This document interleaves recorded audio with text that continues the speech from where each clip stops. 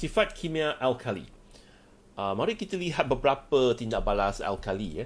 Alkali boleh bertindak balas dengan asid menghasilkan garam dan air. Ini kita sudah bincang dalam sifat kimia asid kan. Ini adalah tindak balas peneutralan. Alkali juga boleh bertindak balas dengan garam amonium menghasilkan garam air dan gas amonia. Ini kita akan bincang nanti.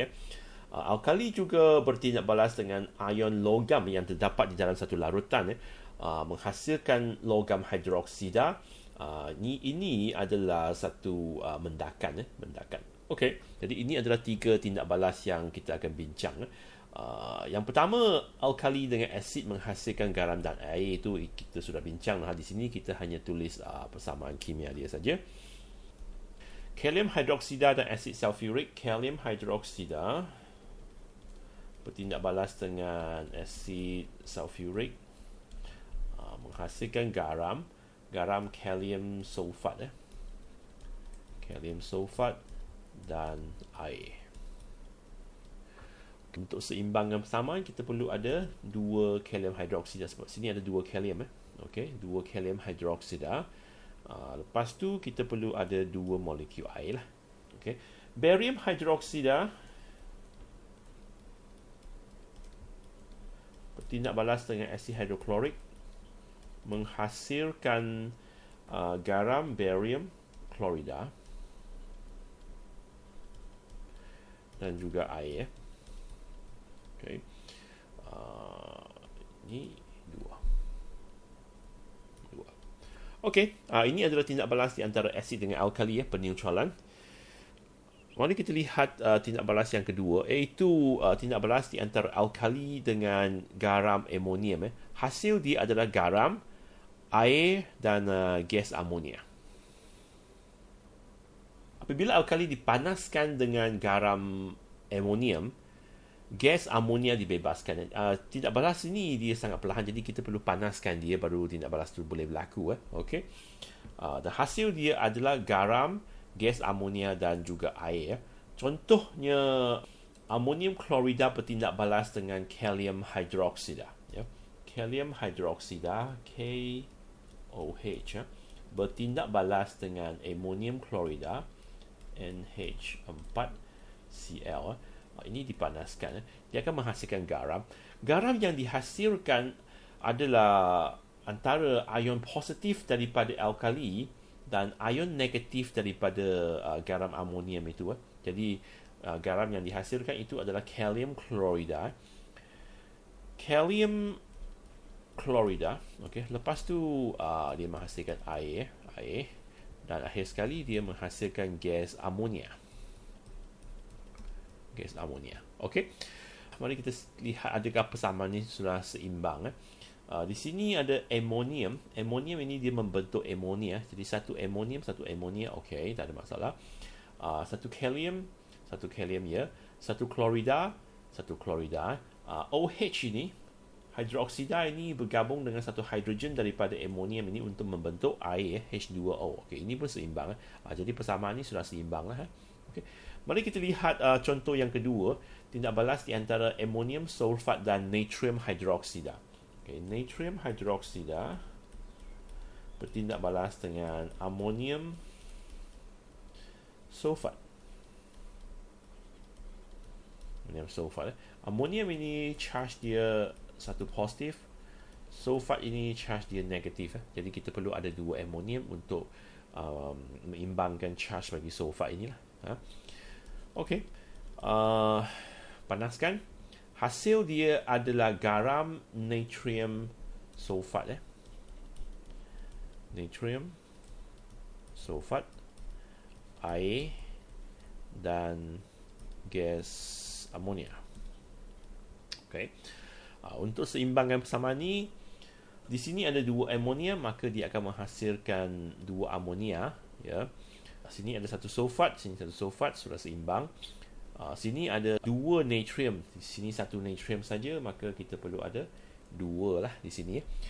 Di sini ada 2 hidroksida bergabung dengan 2 hidrogen daripada amonium ini. Okey, jadi dia akan membentuk 2 molekul air. Jadi ini perlu ada 2 di depan air ni. Ini adalah persamaan yang lengkap dan seimbang bagi tindak balas di antara amonium sulfat dan natrium hydroksida ini. Okey. Jadi ini adalah tindak balas yang kedua bagi alkali, iaitu alkali bertindak balas dengan garam amonium menghasilkan garam, air dan gas amonia. Gas amonia ini dia adalah sejenis gas yang berbau sengit, busuk, busuk dan sengit, dan dia boleh menukarkan kertas limas merah lembap kepada biru. Ini bermakna dia adalah alkali. Amonia sebenarnya adalah alkali kalau dia larut dalam air. Jadi gas ini boleh menukarkan kertas limas merah kepada biru dan dia berbau sengit. Bagaimanapun ada beberapa kes berkecuali, iaitu tindak balas alkali dengan amonium nitrat dan amonium karbonat tidak menghasilkan amonia. Iaitu kedua-dua garam amonium ini tidak bertindak balas dengan alkali. Okey. Akhir sekali kita tengok tindak balas yang ketiga, iaitu alkali bertindak balas dengan ion logam menghasilkan logam hidroksida. Ion logam ini bermakna ion-ion yang terdapat di dalam larutan, sesuatu larutan. Okey. Kebanyakan logam hidroksida dia tak terlarut. Ion hidroksida daripada alkali dia akan bertindak balas dengan ion-ion logam yang bercas positif dalam satu larutan. Lepas tu dia akan membentuk mendakan hidroksida logam itulah. Okey. Jadi alkali bertindak balas dengan ion logam menghasilkan logam hidroksida. Contohnya alkali ini, katakan kita ada kalium hidroksida. Dia bertindak balas dengan ion logam. Katakan ion logam itu adalah kuprum, ion kuprum. Okey. Ini dia terlarut dalam air. Jadi apabila hidroksida daripada alkali ini bertindak dengan ion kuprum, dia akan membentuk satu mendakan kuprum hidroksida.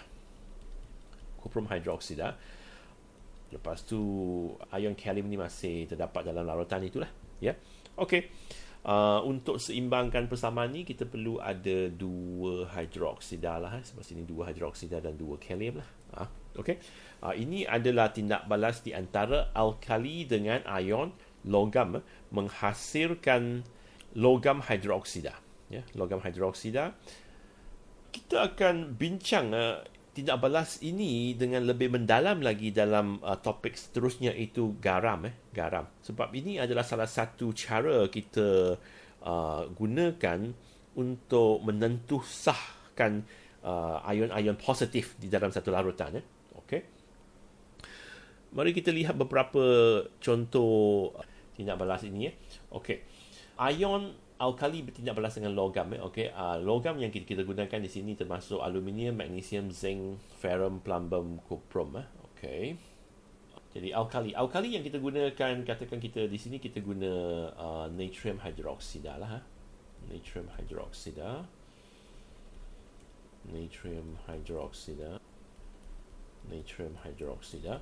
Di sini kita guna kalium hydroksida. Okey.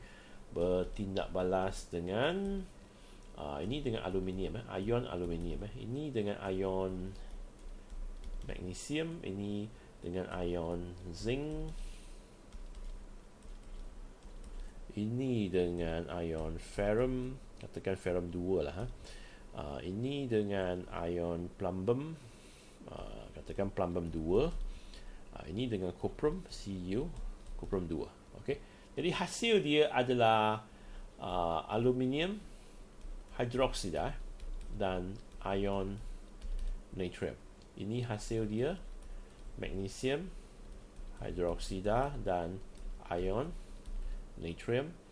Dan ini adalah hasil dia, zinc hidroksida dan natrium. Okey. Bagi ion di sini pula, okey. Hasil dia adalah ferrum hidroksida dan kalium. Sebab kita guna kalium hidroksida. Ini plumbum hidroksida dan kalium.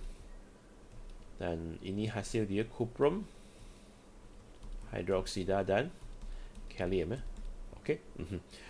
Semua hidroksida yang terbentuk di sini adalah tak larut dalam air dan dia membentuk mendakan. Mendakan.